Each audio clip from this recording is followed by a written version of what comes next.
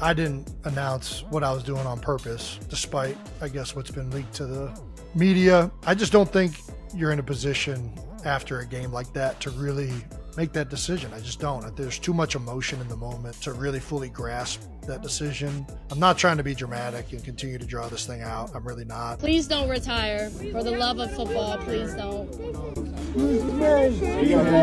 Got a smile around there? Please don't retire. For the love of football, please don't.